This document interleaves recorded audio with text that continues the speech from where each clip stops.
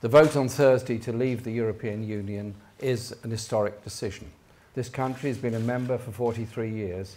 Half the people of this country cannot remember ever not being part of the European Union.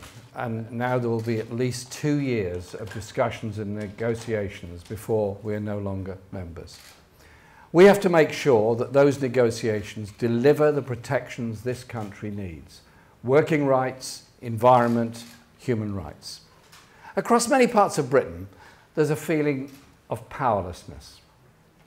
Communities that have been abandoned from the mining industry's destruction onwards.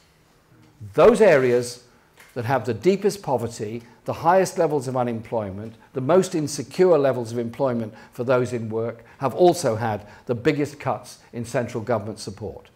The Tories' choice to make deprived communities pay for the crisis, not of their making, has opened the door for a very nasty, divisive form of politics in this country. That divisive politics has sought to blame immigrants, not government. Governments that let industries go to the wall, that fail to invest, that have deregulated the labour market and turned a deaf ear to the communities that have been left behind.